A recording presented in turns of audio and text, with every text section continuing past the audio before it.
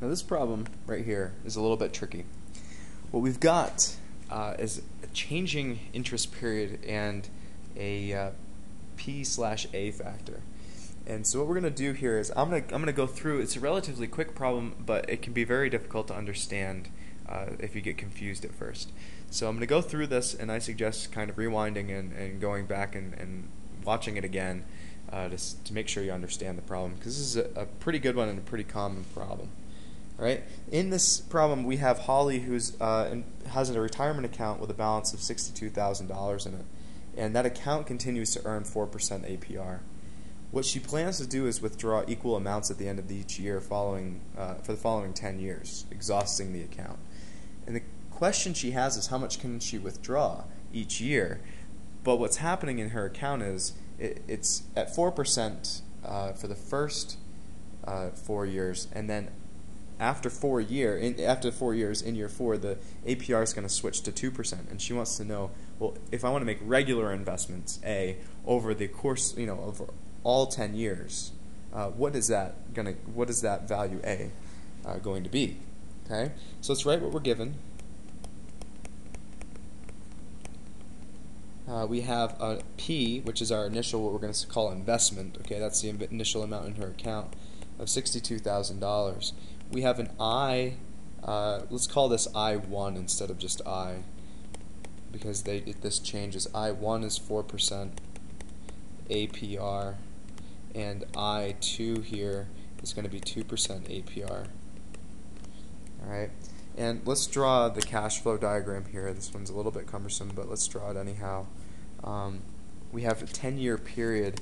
We have this initial amount, P, that is sunk into the account, and then we've got regular investments, 2, 3, 4, 5, and then we have another series of investments, 1, 2, 3, 4, and 5. And I shouldn't call these investments; these are actually withdrawals.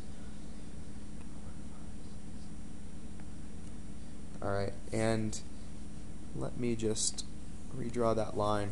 Remember here, we want A to be constant the entire period. She wants to receive the same amount of money for the whole 10-year period, and this starts at 0 and goes to 10. And remember, in year number 4, so 1, 2, 3, 4, we have one interest of 4%, and then here we're going to have an interest of 2%. And the point of view is Holly, and she's going to be let's call her the withdrawer. Okay, and we have that. So we have that variable interest rate, and we have an N1 is equal to 4 years, and an N2 which is equal to 6 years. Now, what we obviously have to do is break this problem up into 2 pieces. Okay, and by breaking this problem up into 2 pieces, we can solve appropriately. Now, what we're going to need to do is find the sum of money that accumulates after year 4 and convert that back to present dollars. Okay?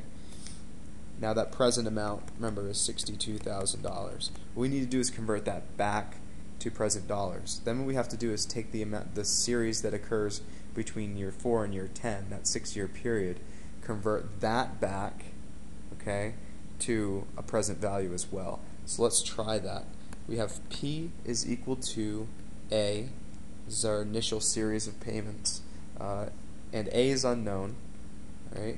We're going to use the factor, and we're going to convert that back to present value, P/A, to the 4%, and we have invested that for 4 years. Okay?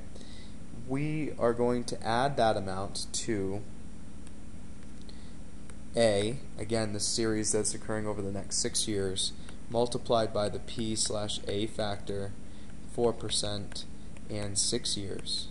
All right, what we've effectively done is we've taken the investments that occur over the next 6 years and converting them to value that happens at year 4. Okay, so I'm going to draw this really quickly for you.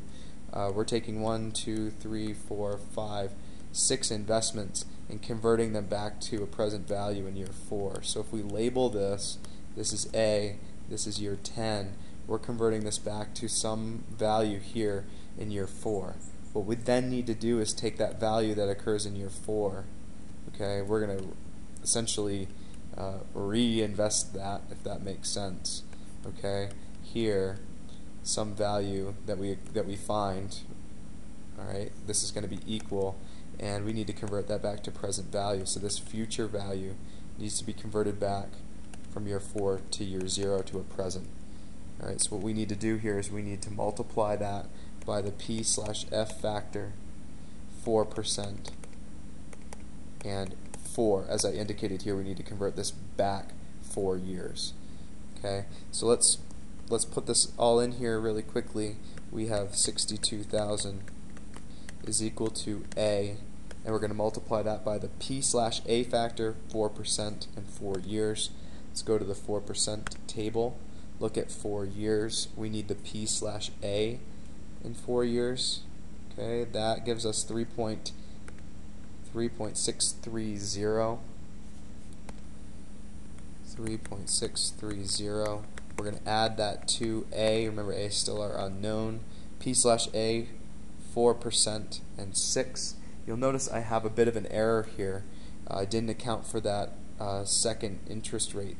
This is 2%. Okay, so there was an error. So if you caught that, kudos. We have 2% here. Now that 2% is occurring over this period right here. But let's look at what's happening from year 4 to year 0. That period, year 4 and years to year 0, is still at 4%. So we still need to treat that as 4%. Okay, so you can't change this. This right here should be 2%, but this here should be 4% because over that period you would be gaining 4% interest.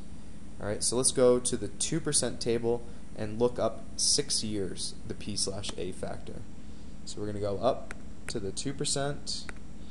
We're looking for the P/A factor in 6 years, and that shows as 5.601. Alright, and we're finally going to say P/F, 4% in 4 years, so we're going to go back to the 4% table. 4 years, P/F is 0.8548. 0.8548. And when we solve for A gives us $7,365.40. If we think about that, it makes sense. That means Holly can withdraw $7,365.40 every year for the next 10 years, and then she'll exhaust her account. So we're in the ballpark. We know that's right.